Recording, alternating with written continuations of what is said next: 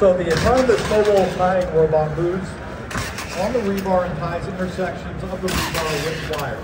Rebar tying work on the side slab surfaces such as concrete buildings and roads is a simple application that takes a long time and is very physically demanding. There are various advantages to using robot, such as ensuring physical health and work safety, easy operation, and a high degree of autonomy, which will speed up the entire construction process. This robot automatically generates the optimum travel route and moves autonomously, making full use of the servo motor. It can move smoothly and quickly, not only in a vertical direction, but also side to side, and can capture the intersection points of the rebar with a camera for accurate tying. On the job site, there may be unintended obstructions or sudden human presence.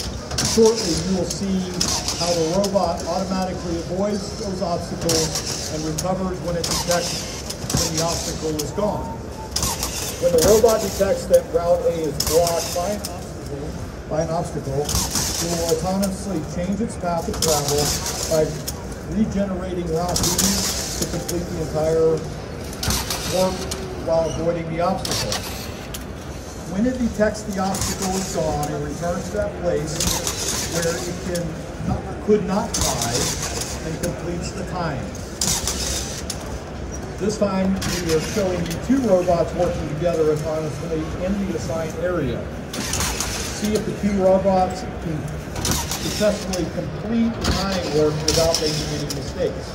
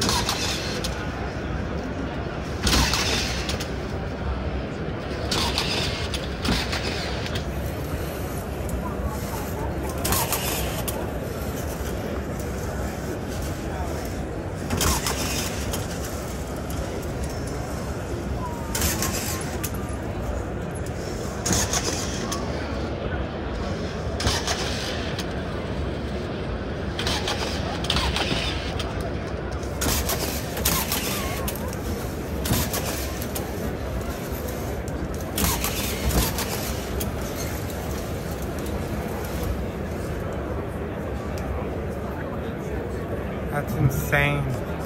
So how was it?